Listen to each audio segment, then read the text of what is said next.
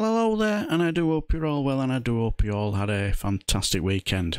Right, in this video you'll witness our James Cleverly and his amazing word Farrago on the Northern Ireland Protocol, so to speak, with our hapless Foreign Office Minister James Cleverly MP does his absolute best to convince a cross-party select committee what is Northern Ireland Protocol that is so bad that we need to rip up. He even tries to explain what is Boris Johnson and his extreme Brexit Tory Governments' position on this, and he even tries to explain what the haunted wardrobe, our Jacob Rees-Moggs job description as Brexit Minister, which I have to say is hilarious, I can tell you that. And he also, in between having the Northern Ireland Protocol explained to him, this Tory MP did his best to convince the Lords that no sources of international law, or even public international laws, if you could say that, will be broken in any limited or specific way. And he even fits in the notion that it is never a good idea for any person to mark his own homework, while at the same time he was marking his own homework. Confused? You won't be when you watch this. Enjoy. Affairs Committee and a ministerial evidence session this afternoon with James Cleverly MP, who's the Minister of State in the Foreign, Commonwealth and Development Office. He's being supported this afternoon by Olaf Hendrickson Bell, who's a Senior Director within the FCDO. Welcome, Minister. I know how busy you are. If not least from just the list of your many responsibilities we'll come on to. But this is a public evidence session, so a transcript will be taken, and we'll send that on to you in due course, and we'd be grateful of any corrections or revisions that need to be made of that. The Minister has to leave at 3:30, and so I would be very grateful if both questions and answers could be kept crisp, so that we have some chance of getting through what is quite a challenging set of questions. So you know what's going to happen here is we're going to be asking him a question, and it'll take as long as he possibly can to answer it. I'm going to start. Lord Frost, Mr. Cleverly, had a huge number of responsibilities, and those have been divided up between yourself and two of your colleagues, the Foreign Secretary and the Minister for Brexit Opportunities. I wonder if you could just describe a bit to us how that division works. Thank you.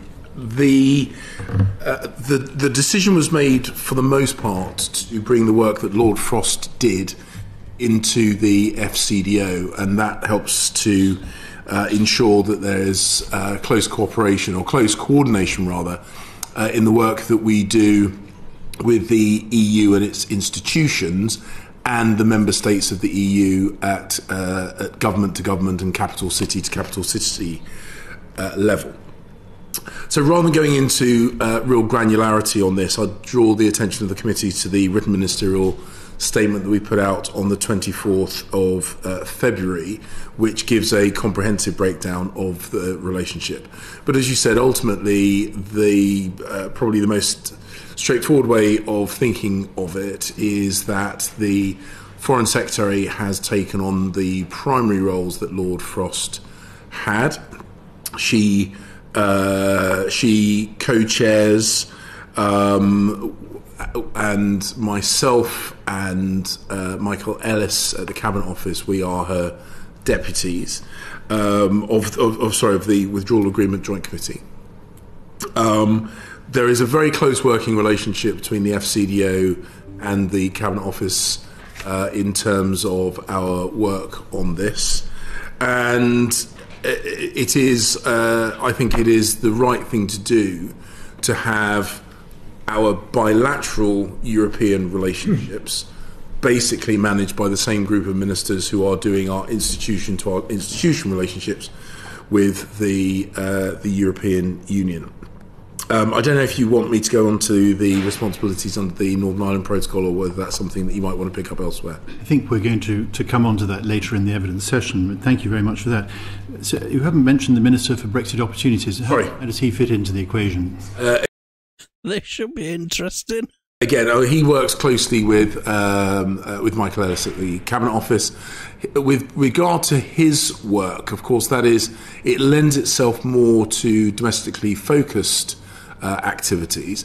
But of course, when it comes to changes that we bring about through our departure from the European Union, it's important that we coordinate that so that any implications that those domestic-facing decisions may have on our relationship with the European Union and member states is understood, and that we discuss those and bottom those out before we implement any of them. So it's actually a very close working relationship. We have regular cross-Whitehall meetings, which are usually chaired either by Michael Ellis or myself, where foreign ministers, cabinet office ministers that have Brexit-related interests, and other government departments at ministerial level get to meet and coordinate our response in these areas.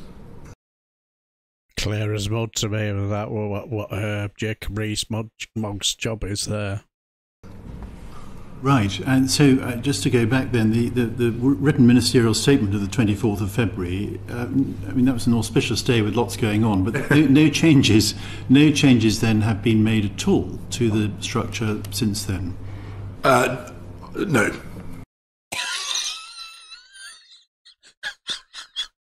I love the pause that and the no. The on the government website, and looking at your long list of responsibilities, there is a leg which describes a responsibility, and I quote: "Trade and cooperation agreement negotiations, including the Northern Ireland Protocol." Now, of course, the Northern Ireland Protocol is actually part of the withdrawal agreement, and so does that mean that you're responsible for a lot of withdrawal agreement things as well, or just the Northern Ireland Protocol bit? So I have focused, for obvious reasons, on the Northern Ireland Protocol element of that. But ultimately, I do have the remit right across the withdrawal agreement, and there are other elements, some of which we may come on to later on in this session where I have an involvement. Obviously, the division of labour is to a large extent defined by the areas where there is still either disagreement or resolution to be sought. There are areas that are functioning well, and they don't require very much ministerial level involvement. But ultimately, the responsibilities set out on the website do cover all elements of it. Thank you very much. Now, we were due to see Lord Frost in January, in fact, and it's taken until June for us to see a senior minister about what is a very, very complex situation. And we haven't split it between three committees. We are the whole committee, as it were. But I wonder if you could just confirm to, as it were, the audience here what the agreement is about how often people will come and how often we'll hear about the news of what is going on in the complex set of negotiations. Well, I do regret that it's taken a while for me to appear before the committee. Some of that is just the bedding in and me feeling confident that I could come here in front of the committee with enough knowledge and experience of what's happened that I can actually add value, which has taken a little bit of time. As you say, my ministerial responsibilities covers the area that we're looking at today, plus others. So I'm afraid I'm not going to be able to commit to quite the regularity that Lord Frost committed to. But I understand, I've just been reminded, I understand that a proposal for the rhythm with which I would appear before the committee is going to be put forward to your committee clerks. I would envisage that I see you, on a fairly consistent basis. But as I say, the details of that I think are being shared or have been shared with your committee clerks. Thank you very much. Just carrying on with the sort of the general strand, one set of commentators have suggested that because on the EU side it's a very limited number of people who are engaging, and yet, as we've just heard, on the UK side it's actually quite a large number, admittedly meeting regular ministers there, that inherently this is a weak structure on our part versus the EU, which they've centralised everything in one or two people. How would you respond to that criticism? Well, I would say that it's understandable that as we are the nation that's leaving the European Union, we are the nation that is importing a greater degree of change. And that change has implications across a number of government departments, some more than others. And so it's right that within the UK government we have regular meetings to ensure that all government departments that may be affected by any changes that we have initiated through our departure have a voice and understanding about what those are. Actually, I think that is a healthy way for government working. I think regular light touch meetings where everyone gets sight of what might be happening in the near future, what decisions may affect their departments is actually quite useful and prevents difficulties and problems brewing up. The fact that EU seek to do it a different way, that's up to them, and I wish them the best in the discharging of their duty. But in my experience, and I caveat this by saying, of course, I've not seen a different structure, so I can't really compare with what went before. It's a system that seems to be working well on our side. Thank you very much. Final real question from me, and that is that your responsibilities include Europe, Russia, Iran, Northern Ireland for the protocol bit, and the US. That's a pretty wide portfolio. Other commentators have suggested that is really just so wide, it doesn't allow you to be able to do a really good job on every aspect. Would you agree with that? I think I would. Well, I would very much disagree that I'm not doing a good job, if you don't. Shocker. Mind me saying it's actually one of the things that I found is, because I would suggest, with the exception of Iran, that is a list of countries, many of whom are like-minded on some of the very big issues of the day, including Euro-Atlantic defence and security issues, economic issues, environment, human rights, etc., etc., because we're quite closely aligned. Actually, we find ourselves often talking about the same set of subjects, and being able to coordinate the UK's voice across that group of like-minded partners on the interests that we share is very important. So when I find myself in the United States of America, as I did quite recently, discussing many of the same issues that I discussed when I went over to Brussels, that for me reinforces the fact this is actually quite a logical combination of international partners.